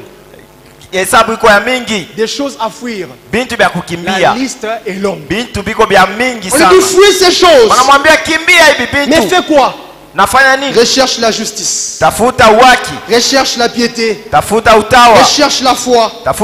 Recherche l'amour. Recherche la patience. Recherche la douceur. Alléluia. Amen. Il y a des choses que nous fouillons pour rechercher d'autres choses. Des choses les meilleures. Fuis les mauvais amis. 2 Timothée 2. Verset 22. Fuis les passions de la jeunesse. Vous avez entendu? Amen. Surtout les jeunes gens. zaidi vijana. Fuis les passions de la jeunesse. Kimbia tamaa ya ujana. Et recherche natafuta la justice, waki, la foi, imani, l'amour, mapendo, la paix, salama, avec pamoja ceux qui invoquent le Seigneur d'un cœur pur. Na bale beko nalika Bwana kwa moyo waki. Vous avez compris? Munasikia? C'est ce qui doit se passer. Ndio kile kinapaswa kupitikana. Tu fuis ces choses-là. Unakimbia bile bintu bile. Tu viens maintenant. Unakuya sasa. Tu recherches les choses les meilleures. Unatafuta bintu biko bya mzuri sana. Pas sana. avec les incrédules. Hapana na bapagano. Pas avec les hypocrites. Hapana na banafiki. Mais avec lakini ceux qui invoquent le Seigneur. Na bale beko nalika Bwana. Pur. Na moyo safi. Avec les véritables croyants. Na baaminifu ba bya kweli. Alléluia. Amen. Et c'est le temps na mtafuta wakati où nous recherchons les choses les meilleures. Jo wakati tuko natafuta vitu vya mzuri sana. Ne donne plus. Wakati haina yako. Un croyant, mwaminifu, c'est un fouillard, ni mtu wa kukimbia, un chercheur. Na mtu wa kutafuta. Mais qu'est-ce qu'il recherche? Eko natafuta nini? Les choses d'en haut. Bintu vya juu. Qu'est-ce qu'il recherche? Eko natafutisha nini? La justice. Haki. Qu'est-ce qu'il recherche? Eko natafutisha le royaume de cieux. Ufalme wa Mungu. Jésus l'a dit. Yesu alisema. Matthieu chapitre 6. Mathayo sura ya 6. Au verset 33. Usoma 33. Cherchez premièrement mtafuteni kwanza le royaume, ufalme et la justice, na haki, et toutes ces choses na vyote vinabakia vous seront données par-dessus tout. Vitapasiwa kupitia yote. Cherchez la paix, tafute salama, recherchez la joie, tafuta furaha. Alléluia. Amen. Recherchez les choses d'en haut. Tafutishe bintu vya juu. Mais qui peut rechercher les choses d'en haut? Nani anaweza kutafutisha bintu vya juu? Celui ni ule qui est mort mwenye alikufa et ressuscité avec Christ. Na kufufuka na Kristo. C'est le problème avec plusieurs. Ndio mambo ya matuba mingi. Ils n'ont pas expérimenté la nouvelle naissance. Abakuonja kuzalika upya. En conséquent, kinyume ya ile, ils sont restés amis du monde. Banabakia barafiki na dunia. Plutôt que de divorcer, pali pa kutengana, et de rechercher les choses les meilleures. Na kutafuta bintu vya mzuri sana. Colossiens 3:1 dit. Wakolosai sura 3 mstari wa kwanza anasema, si donc vous êtes ressuscité avec Christ, kama basi mulifufuliwa na Kristo, cherchez les choses d'en haut. Mutafute vitu vya juu. Vous avez entendu? Munasikia? Cherchez les choses d'en haut. Mutafute vitu vya juu. Où Christ est assis à la droite de Dieu. Kule Kristo anakala kuume ya Mungu. Affectionnez-vous aux choses d'en haut. Muweze kushikamana na bintu vya juu. Et non à celles qui sont sur la terre. Hapana bintu bileko pa dunia. Alléluia. Amen. Mes frères, mandugu yangu, il y a beaucoup à dire. Kuko bya mingi vya kusema, mais le temps n'est plus. Lakini muda inako. Ceci est le temps. Hii ndio wakati de rechercher la véritable expérience avec Dieu. Ya kutafutisha onjo ya vya kweli na Mungu. Ceci est le temps. Hii ndio wakati de rechercher le baptême du Saint-Esprit. Ya kutafutisha ubatizo wa Roho Mtakatifu. C'est le ticket de l'enlèvement. Ndio tiketi ya kunyakuliwa. Détrompez-vous. Musijilande. Ne pensez pas que votre garantie à l'enlèvement, usizania kusema bahati yako ya kunyakuliwa, c'est le fait de fréquenter un tabernacle. Ni vile unakuyaka kila wakati ku tabernacle. J'ai cru le message. Oh, niliamini ujumbe. Vous savez ce que c'est? Unajua ni nini? Croire le message. Kuamini ujumbe. Fréquenter un tabernacle. Kuya kila wakati kukanisa. C'est simplement avoir reçu l'invitation. Ni kupokea tu ualiko. Or pour aller l'invitation ne suffit pas. Il faut les vêtements de fête. Alléluia. Amen. Mais quel est le vêtement? C'est le Saint-Esprit. Ce n'est pas moi qui le dis. Jésus parle. Il dit dans Matthieu 22. C'est la parabole des noces de l'agneau. Alléluia. Amen. Nous serons enlevés. Tutanyakuliwa. Mais enlevés pour aller où? Kunyakuliwa jwa kwenda wapi? Prendre part aux noces de l'agneau. Kwenda kubeba sehemu kushiriki kukaramu ya mwana kondoo. Je vous exhorte. Na mionya. Lorsque vous serez de retour chez vous à la maison, wakati mtarudia kwenu kwa nyumba, considérez tout le chapitre 22. Muweze kusoma hii sura yote ya 22 de Matthieu ya Mathayo jusqu'au verset 14e. Hadi kumstari wa 14. Il dit pour gagner le temps. Anasema jua kukomboa muda. Verset 8. Alors il dit à ses serviteurs. Sasa anaambia batumishi yake. Les noces sont prêtes. Karamu iko tayari. Le retour du Seigneur est prêt. Kurudia kwa Bwana ni karibu. Là-haut dans les cieux, kule juu mbinguni, tout est prêt. Byote bishakuwa tayari. C'est vous et moi qui ne sommes pas encore prêts. Ni wewe na mimi ndio hatuyakuwa tayari. Les noces sont prêtes. Makaramu iko tayari. Mais les conviés n'en étaient pas dignes. Lakini bale bashiriki abastahili. Il était question d'Israël. Ilikuwa ni mambo ya Israeli. Allez donc dans les carrefours. Mwende sasa mabalabala. Ce sont les nations.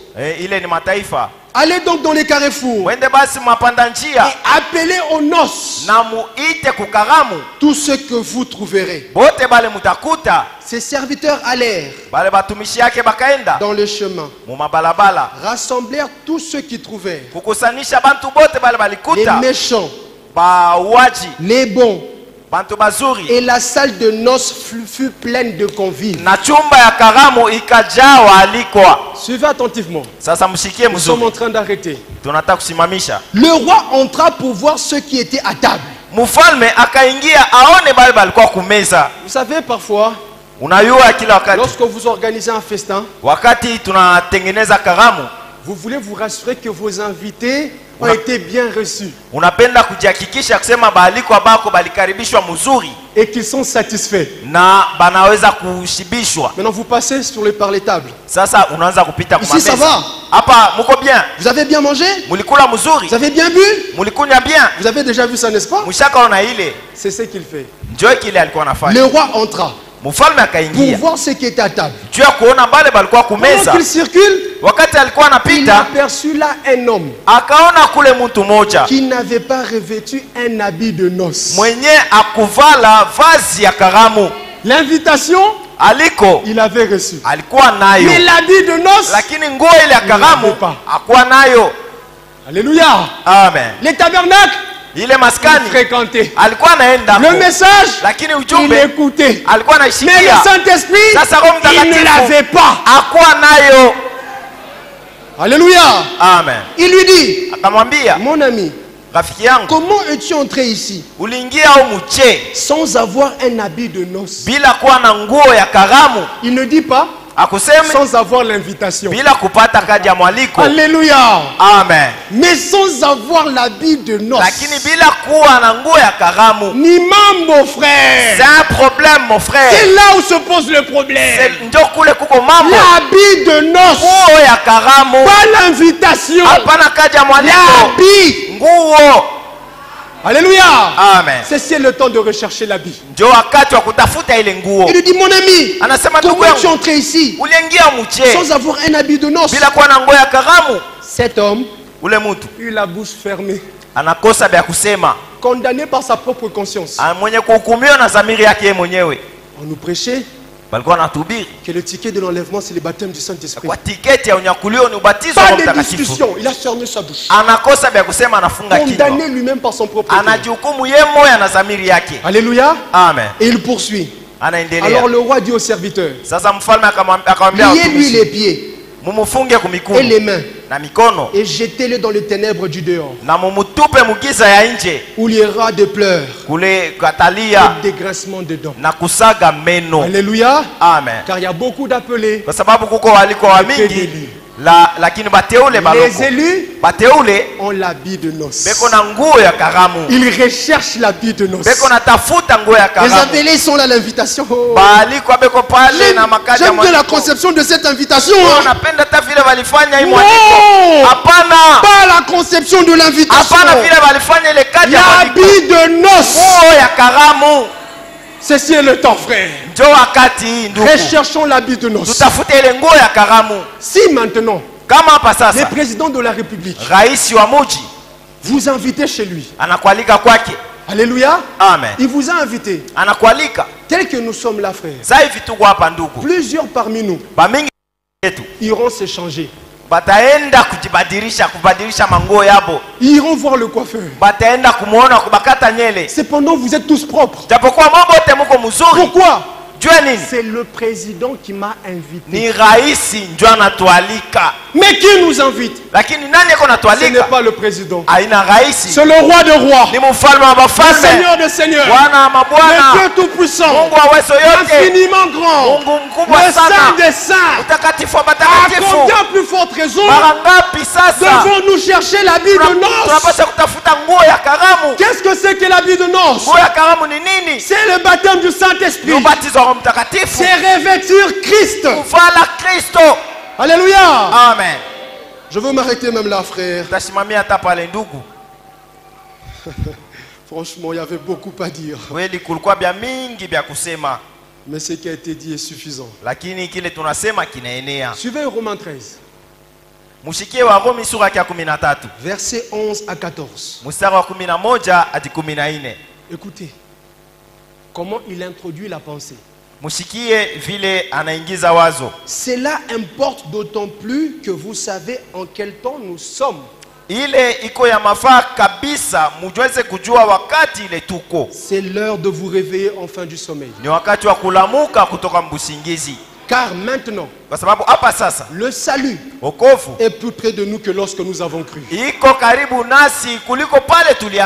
La nuit est avancée. Le jour approche. Dépouillons-nous donc des œuvres de ténèbres. Divorçons avec le monde. Renonçons à cette amitié. Alléluia. Amen. Renonçons à cela, frère. Et il dit, et revêtons les armes de lumière. Marchons honnêtement, comme en plein jour, loin des excès,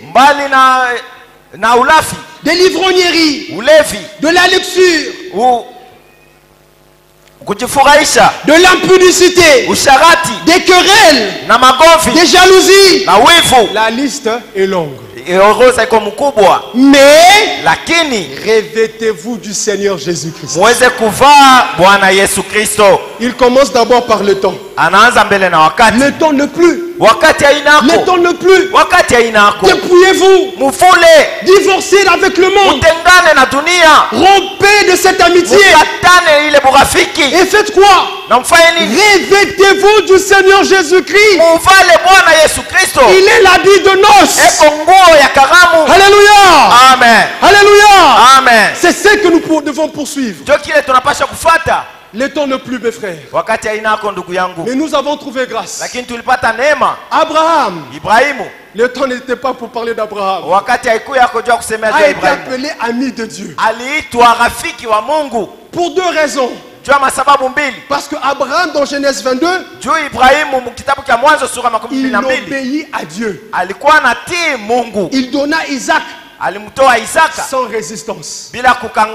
Quand Jacques parle dans Jacques 2, il fait référence à Genèse 22. Ce jour-là, Abraham manifesta son amitié avec Dieu. Mais avant cela, l'amitié d'Abraham avec Dieu a été manifesté dans Genèse 18.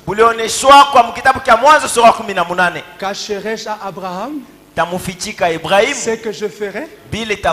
Qu'est-ce qu'il devait faire? Détruire Sodome et Gomorrhe. Les Sodomites vivaient leur vie tranquillement, sans savoir que Dieu venait détruire leur vie. Lot ne savait pas que Dieu venait détruire la ville. Abraham,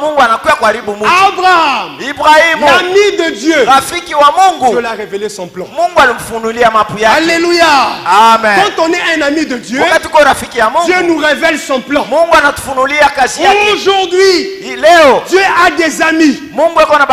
C'est nous. Dieu nous a révélé tout le plan du salut. Il nous a annoncé tout le conseil de Dieu. Alléluia. Amen. En envoyant son prophète William Marion Branham. Amos 3 verset 7 dit: Dieu fait-il quelque chose sans annoncer ses serviteurs, les prophètes? Il a annoncé à son prophète. Le prophète l'a annoncé à son peuple. Ce matin, Dieu s'est lié d'amitié avec nous. Voyez-vous cela? Il s'est lié d'amitié avec nous.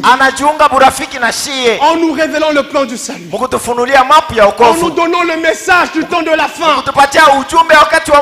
Alléluia. Amen. Et nous pouvons dire, comme dans Jean chapitre 15, au verset 15, vous êtes mes amis. Alléluia. Amen. Nous sommes ses amis. Mais cette amitié nous met dans une grande responsabilité. Dieu attend de nous la fidélité. La loyauté. Ce n'est pas d'un passant ou d'un inconnu que tu attends la loyauté. Hein? Mais c'est d'un ami. Il a fait de nous des amis. Et il attend de nous la fidélité et la loyauté. En vivant le message.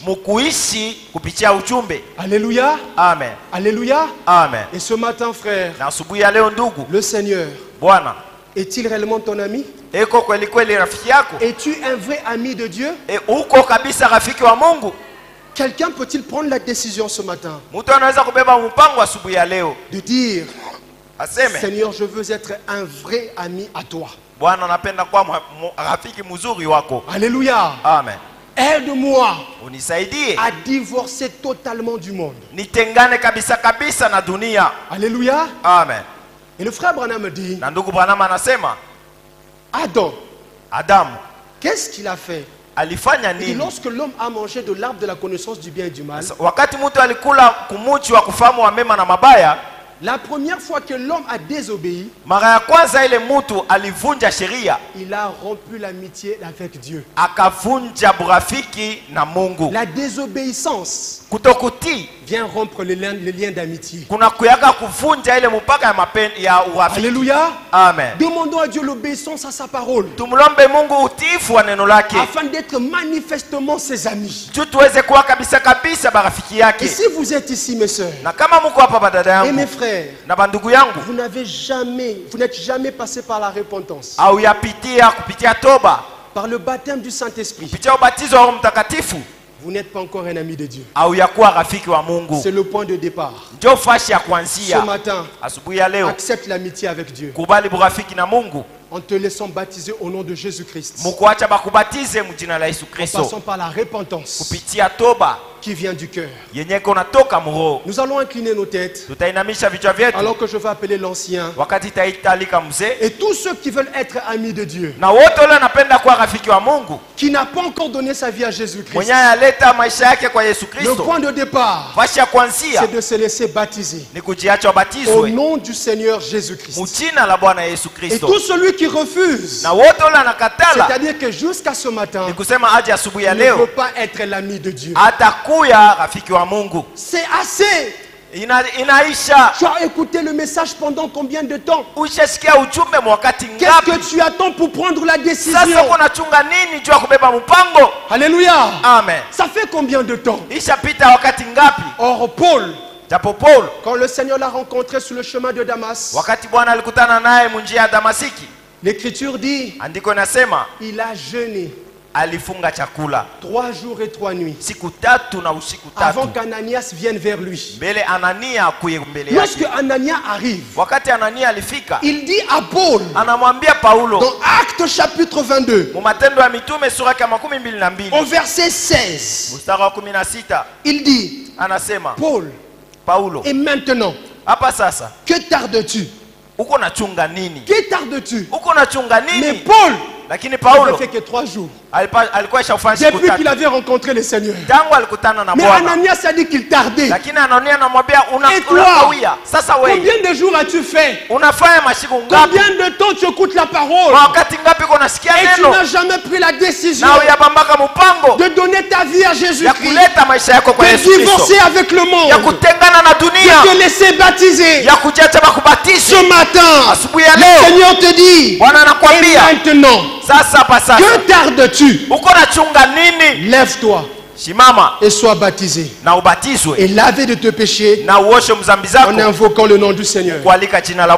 Pendant que la chorale nous chante quel ami fidèle et tendre, nous avons Jésus-Christ tuko na Yesu Kristo. Que tous ceux qui se sentent concernés Wote ule hii mambo inamwangalia par cet appel, hii wito l'amitié avec Dieu, ya burafiki na Mungu, et qui veulent se laisser baptiser, na anapenda kujata tumbatize, lève leurs mains là où ils sont. ainue tu mkono wake kuleko. Que le Seigneur bénisse mon frère. Mungu akubariki ndugu yangu. Approchez. Kuya. Approchez mon frère. Jofa kumbele ndugu yangu. Partout où vous êtes. Fasi yote huko. Au balcon. Ku balcon. À l'extérieur. Inje. Ici dans la salle. Umu muchumba. Si tu n'as pas encore donné ta vie au Seigneur, kama leta maisha yako kwa et Bwana, que tu veux te lier d'amitié, na unapenda ile kujunga lève burafiki, simplement ta main. inua tu mkono wako Et approche. na uchofe. Ceci est ton jour. Hii ni siku yako. Ceci est ton jour. Hii ni siku yako.